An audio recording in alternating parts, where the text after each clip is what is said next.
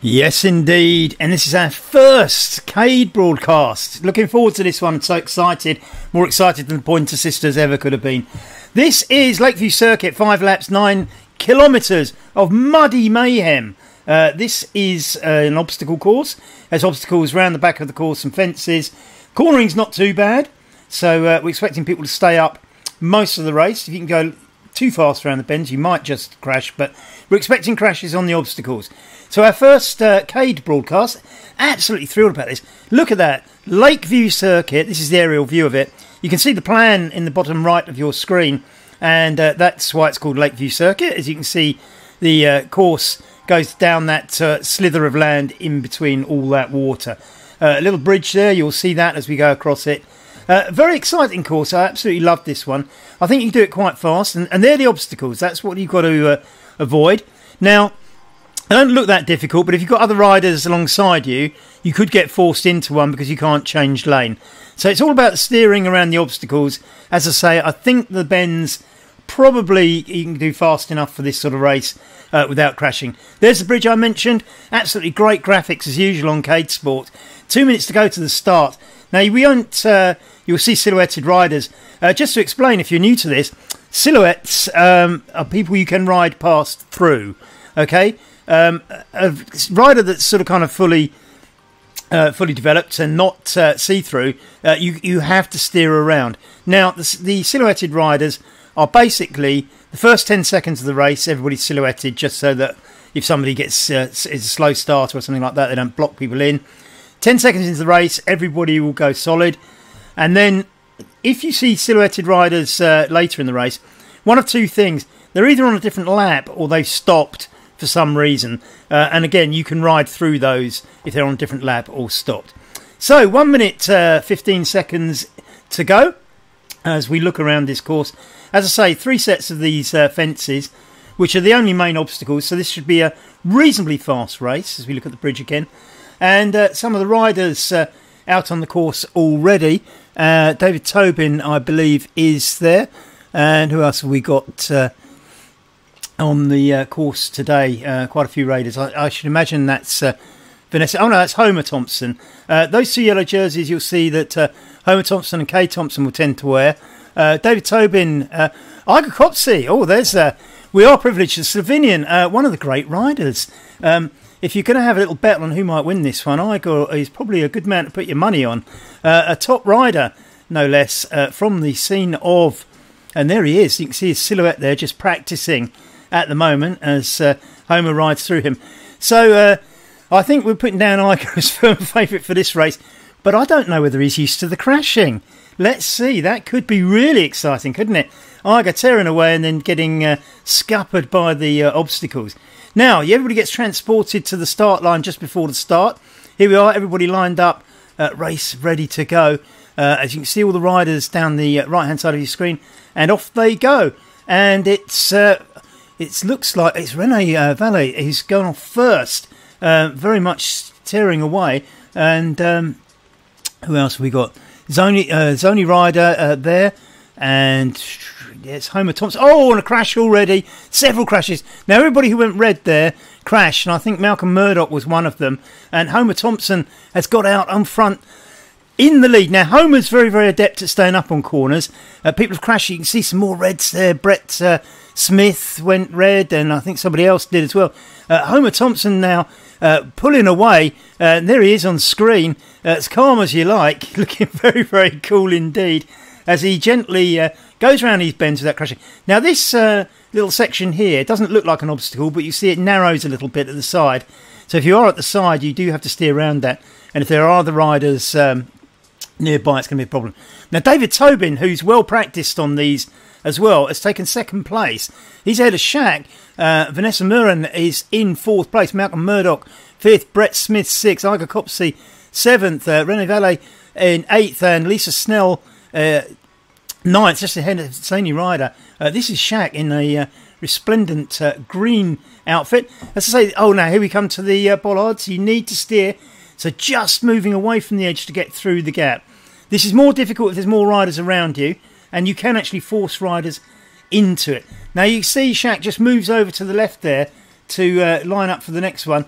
And look at this, Vanessa, she knows that track, doesn't she? She knows what she's doing. Out of the saddle, giving it some. Absolutely powering away, taken over third place from Shaq. Now behind David Tobin, he's within sights. I think Vanessa's got David in sights. Shaq taking the smooth route through there. René just blocking in Malcolm maybe, or maybe René's pulling away. Hard to tell. But you can, that's another thing you can do. If you get into the wrong lane, you get stuck behind someone and can't overtake them while you're going through those. Now you notice the riders steering over to the inside of the bend to get the best line. Iga Copsey not making the most of it there, or gradually steering in.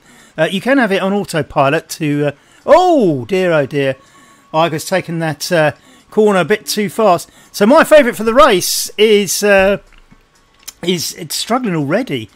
Let's have a look at Iga doing this. Now, Iga is a top rider, and you can see what happens there. Takes that a little bit too fast, slides across, and one of the things you do, if you brake once you're into the corner, it will probably make the skid worse. So you need to brake before you get there. Homer now, cool as you like, he's taken a solid lead as he comes through the start-finishing line, finishing the first lap. So 2 out of 5 laps, Homer well ahead, and I think Vanessa has overtaken David Tobin, and Vanessa will know this track well. So the riders at the front are the ones who are well practiced on this, and Iga Copsey way back. So so much for my favourite for the race. On a straight race, I would favour Iga in this, knowing that he's a good rider. But obviously what's affecting me here is the cornering, whereas you see these two just gently going round. And, oh, Vanessa's gone off. Now, that has surprised me. I said at the beginning I didn't expect too much corner crashing. I think David put her under a bit of pressure there. Now, David's got to miss the obstacle. He's got to steer just to the right to miss those logs. Gets round them nicely. All you need to do is stay up. Don't go too fast around the bends. The riders have an indicator on the bottom of their screen, and the speedometer will alert them to the kind of effective speed limit, if you like, on any particular bend. So they know how to judge it. The trouble is you don't actually know till you get to the bend how it's going to affect it. Now there's a diagram of how it all works, and you'll see that if this rider on the screen you've got here was doing 30.9, that's the green zone.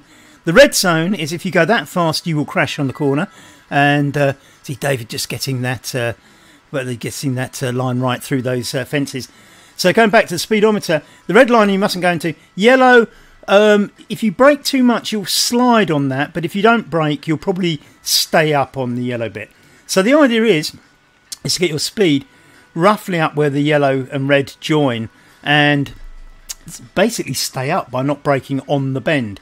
So that's a skill. We haven't got too many riders close together, so they're not suffering too much with these obstacles. Just remember, you see Malcolm just pushing himself to the left there to make sure that he avoids them. And who have we got here? This is Lisa Snell. Everybody on mountain bikes today. I'm slightly different views, but Lisa Snell now also in the West London kit. Lisa was very good at this. And when we first started, she started winning all the races. And this was due to the equalisation that we put in, because everybody's on Pro Power, and very effective it was for her too. She's taken to it like a duck to water. Absolutely superb. And just now looking ahead. I think that's who we got here. This is Brett Smith. I think Brett Smith doesn't usually wear that kit, so that suddenly surprised me.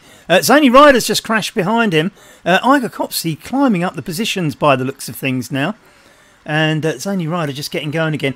One of the Iger catching up as well.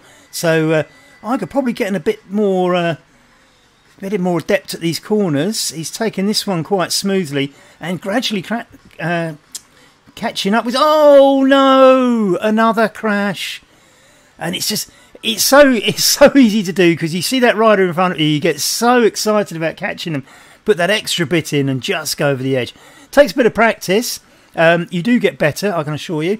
Here's Homer. I'm sure he was grinning then, I'm not sure, but it looked like it. You're not supposed to be grinning, you're meant to be in absolute pain, Homer. Oh, that's it, that's more like it. You're doing very well though. Absolutely, this is a great example of proper steering, and Homer's well practiced. I can't keep up with him, and he is really exemplary when it comes to this. So David Tobin now, who's had a lot of practice on this and is a bit of a Cade fan, it has to be said, is now just ahead of Rene. And will Rene catch David? I mean, Rene wearing the colours that I always associate. Rene Velaldes wearing the colours I always associate with Cade. Now, just to make sure, gets the line right. He is now going. He can't overtake David Tobin during that. David Tobin just shifting to the left. If I was Rene, I would have gone to the right, and he has, and that's exactly what you do. If he hadn't done that, he would have got stuck behind David during that little set of obstacles. David about to get taken by somebody else as well. It's Vanessa, I think, who's just taken the place, and David's not going to overtake her anyway, I don't think. So three of them now. Let's hope they can stay together, because this will make it more interesting. It puts each other under pressure at the obstacles, and of course it adds a bit of pressure on those corners, as we saw with Iger, who had several slips while eagerly chasing the rider in front. Iger now behind Lisa, just ahead of Zany Ryder for the Australian in 10th place, I make that, I think. Now, Rene is pushing hard, but not really pulling out a significant gap between him and Vanessa and David, who are getting... Oh, is this... I saw David go to the edge there, and I didn't know whether he was sliding or he just took the outside line. He stayed on, though. You can sometimes stay on if you freewheel. If you think you're sliding, try and freewheel rather than brake. It's intuitive to brake, but that's not the thing to do. You'll just exacerbate the skid. We're on lap 3 of 5 now. Rene pushing hard. He's got 7 seconds as he hits lap 4 out of 5.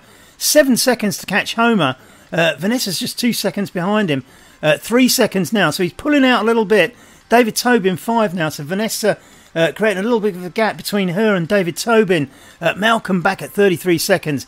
So there are probably 4 riders within a shout of winning this race, as you see them going past some silhouetted riders. Here we have Kay Thompson, I believe. No, it's not, it's Homer, sorry.